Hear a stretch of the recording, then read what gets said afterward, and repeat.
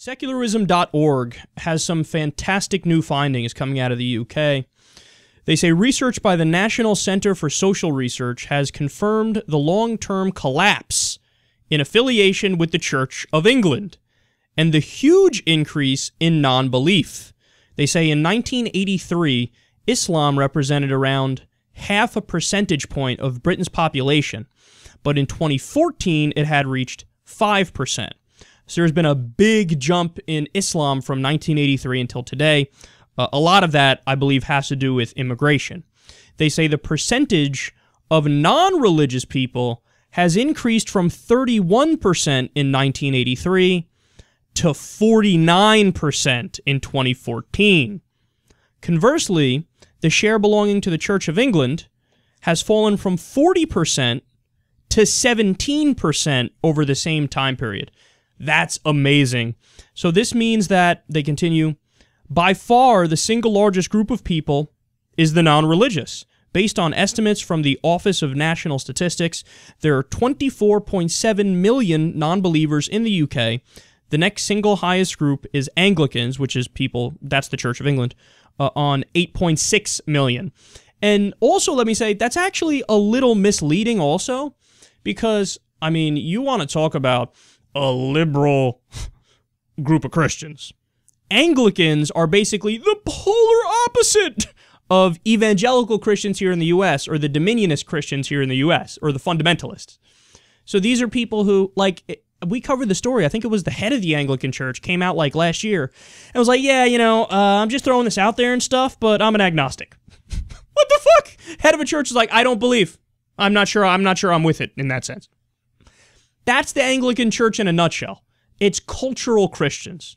Yeah, I'm Christian, I believe in Christianity, but let's not take any part of doctrine seriously. They don't even fucking cherry pick the good parts and say, we believe in the good parts. They're just like, park that over here, and we're going to go ahead and act in a secular way over here.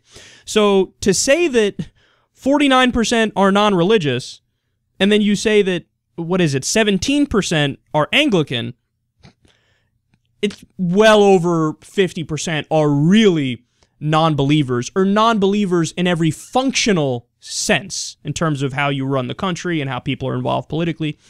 So this is fantastic news, man. It's fantastic news. And it's fantastic news because of the implications of it, but also because it's just truth.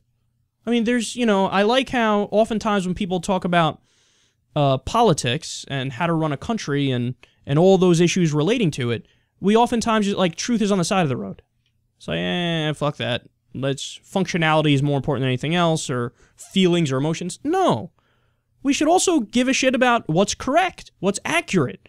And if you have fewer people in your country believing in metaphysical, superstitious dogma, that's good, because it's fewer people who essentially are believing the equivalent of Narnia, or The Lion, the Witch, and the Wardrobe. Isn't that the same thing? I think it might be the same thing. Or Dr. Seuss, or Mother Goose, or the list goes on and on. The books aren't true. So to go to the books on any issue, really, to say, okay, how should I live my life? Ooh, you're making a bad mistake. Because, I'm going to put it bluntly here, you're living a lie. You're living a lie. Now, again, I get it. I'm not a stupid person. I'm not a bigot. If you want to say, I'm a Christian, I'm a Muslim, I'm a Hindu, I'm a Buddhist, I'm a Scientologist, I'm a Mormon, whatever, and you cherry pick the happy parts, fine. I still disagree with you. You're still wrong for believing the doctrine, but we're going to be able to run society okay because you're not injecting your irrationality into the system and trying to force your beliefs on others. But still, the ideal situation is for everybody to say, yeah, I don't believe in myths. I've decided to leave that behind. And there's no difference. There's no difference between the religions of today and, say, the Roman gods, or the Greek gods, or tribal gods that one would find in the Amazon, in the jungle. There's over 4,000 religions in existence today. But don't worry. I'm sure you were lucky enough to be born into the right one. No, you weren't. People, we got to call this out, man. It's so overwhelmingly narcissistic. People say atheists and agnostics are narcissistic and arrogant. How narcissistic is it for you to say, out of 4,000 religions that exist today, I know I was born into the right one because I'm so special. The happenstance of my birth was true. I was born into the true religion, the one true religion. Everybody else is wrong or a liar or misguided or whatever. Or perhaps you're all fucking misguided. How's that for equality? You're all equally wrong. So this is a fantastic thing that we're moving in the right direction. We should continue to move in the right direction. And we can disagree with the ideas and the concepts and the doctrines, and people could attack us as bigots if they want, but that's not true. So that argument is not going to stick. I don't buy your dogma. In increasing numbers now, people are not buying your dogma in the UK. And the more time goes by and the more we spread this message of truth, the more people are going to go, you know, that's not a bad idea. And then once we do that, it's easier to build a system based on logic and reason and rationality and mutual understanding and empathy, where we understand this isn't a practice run. We're not going to paradise in the sky afterwards to party with Marilyn Monroe and Elvis.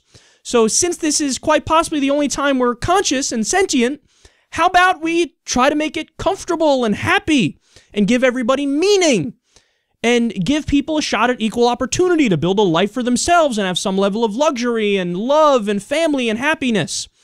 If we drop the myths, that goal is much, much easier to achieve.